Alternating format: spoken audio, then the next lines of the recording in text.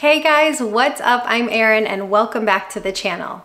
Which one of these gentlemen do you think is a millionaire?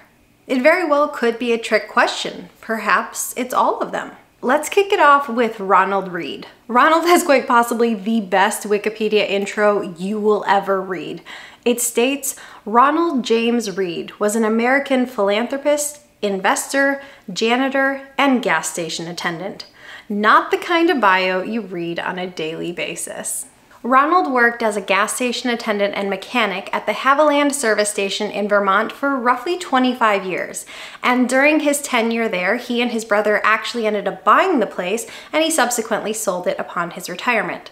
During this time, he also had a moonlight gig as a janitor at a JCPenney's. During his working years, he diligently saved and invested in blue chip stocks. Reader's Digest actually dubbed him the blue collar guy with the blue chip smarts, which I actually think is really clever. So kudos to Reader's Digest on that one. By the time he passed away in 2014, at the age of 92, he was worth over $8 million. In the year 2014, 2.8 million people passed away, and less than 4,000 of them had a net worth in excess of $8 million. Ronald was one of them. He left $2 million to his two stepchildren, and the remaining $6 million, he divvied that up between his local library and his local hospital.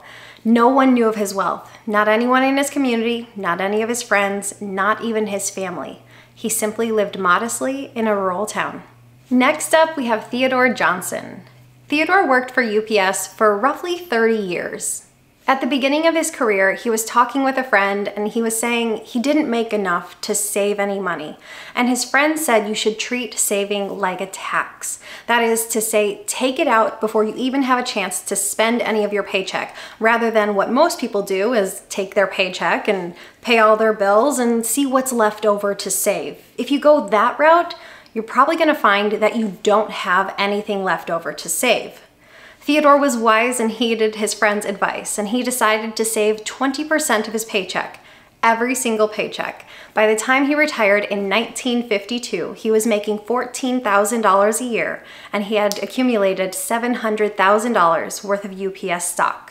It's important to quickly note that $14,000 a year in 1952 is equivalent to about $150,000 salary in present day, and that $700,000 of UPS stock in 1952 dollars would be the equivalent of roughly $7.5 million in today's dollars.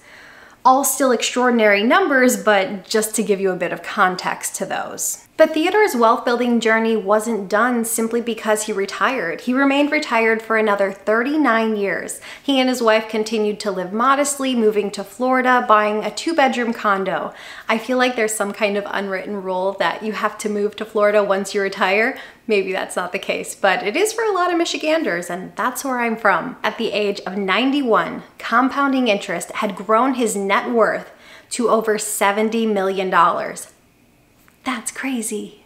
A lot happened in Johnson's 91-year lifetime. We had wars, recessions, depressions, heck, the computer was created, and subsequently the internet was created. And through it all, he remained invested, and it paid off. Next up, we have Robert Morin. Robert was the librarian at the University of New Hampshire, a job that he held for almost 5 decades. He drove an old vehicle, frequently ate TV dinners, attended university sporting events, loved connecting with the university students. He was an avid movie watcher and book reader. It's said that he watched over 22,000 movies and read every single book ever published between the years of 1930 and 1940. Man, he makes me look like a slacker when it comes to reading. And as far as movies go, I know my husband just wishes that I could sit through a movie. I am literally the worst movie watcher in the history of movie watchers. I can't sit there for 2 hours, and it's an hour and I go stir crazy. I'm up, I'm wandering around, I'm doing anything but watching the movie. I've probably seen like 20 movies in my entire life. We'll go out with a group of friends and they'll be like, you should watch this movie. And my husband will be like, don't bother, don't suggest it. She's not gonna watch it. It's never gonna happen. Sorry. But apparently Robert didn't have this problem. He probably would have watched any movie that was recommended to him. Oh, and there's one more thing worth mentioning about Robert Morin. He died in 2015 at the age of 77 with a net worth of over $4 million. He was a very bright man who knew the power of investing and compound interest. He wasn't really interested in the flashy lifestyle, but nonetheless, he had a great deal of wealth. But he was very interested in helping out the University of New Hampshire, his alma mater and his place of employment for almost 50 years. He was very committed to making a difference with the university and with the students.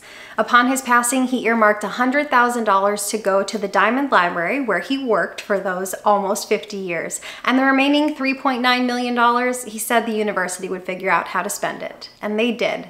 When he passed away, people were in awe. No one knew his level of wealth.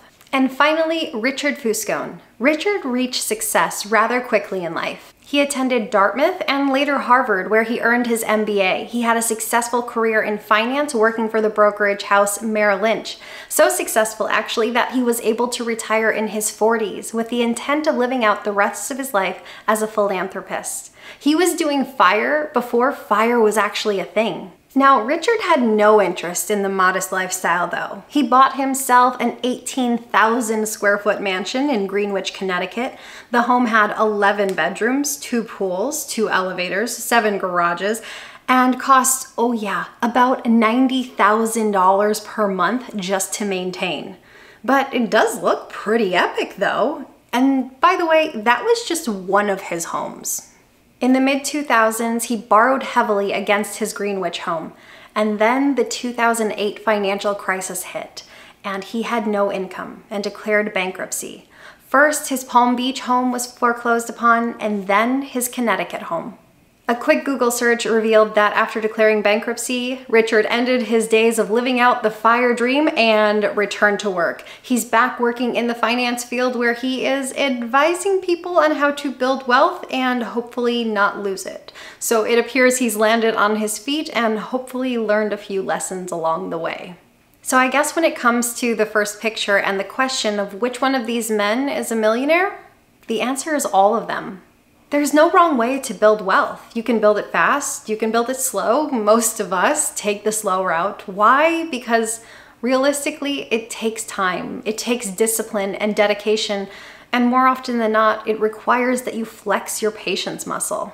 I tend to think that the people who build wealth slowly, the ones who watch it slowly accumulate over time, I think they look at wealth a little bit differently, and they value money differently rather than someone who accumulates wealth really, really fast. I think that people who accumulate it slowly don't really have an interest in living that flashy lifestyle most of the time. I mean, everyone wants to live their life the way they want to, but generally speaking, I feel like the people who take a lifetime to save it up, they've saved it up by living modestly, by living frugally, by living beneath their means. So once they have $1 million or even several million in the bank, they're not motivated to go out and increase their lifestyle all that much. They're happy with their modest lifestyle. They don't really want to put on airs. They don't want to go out there and look wealthy.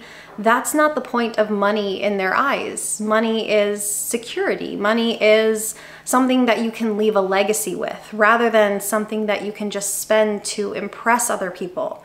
Then you see the people who get a job where they make a boatload of money, or they just build their wealth very, very quickly. I feel like those people are more inclined to want to live out that flashy lifestyle, go on expensive vacations, drive that flashy car, because I feel like they don't look at money in the same sense. It's just something that it comes so quickly, so it doesn't hurt to spend it just as easily. When it takes years to build, it might hurt a little bit more to spend it. There's no right or wrong way to live your life or spend your money. It's your life. Do what you want with it. But a lot of times, I really think of the wealthy people. They're not out there screaming, "Hey, I'm wealthy, look at me." Instead, they remind me of the book Millionaire Next Door. They are the people who are silently wealthy, and they don't need to draw attention to themselves. Real wealth doesn't have to look like an 18,000 square foot mansion on the ocean. Instead, it could just as easily look like an early retirement and more years spent not worrying about finances and long walks on the beach with your long-term spouse. Real wealth does not have to be flashy.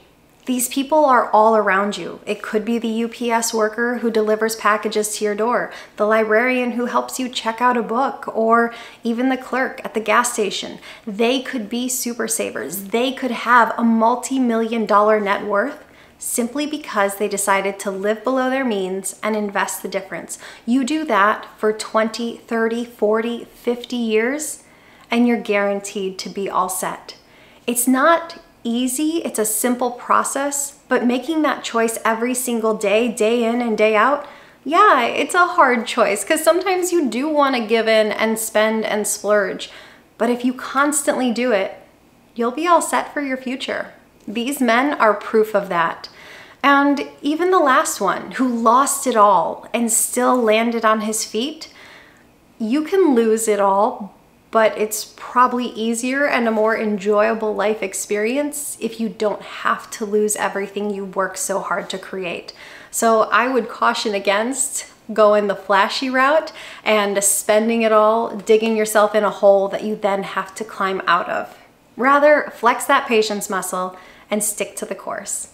That's gonna do it for me today, guys. I post new videos every single week. If you got anything at all out of this one, please give it a like. If you're new, please consider subscribing, or if you know of someone who might be interested in this type of content, please consider sharing.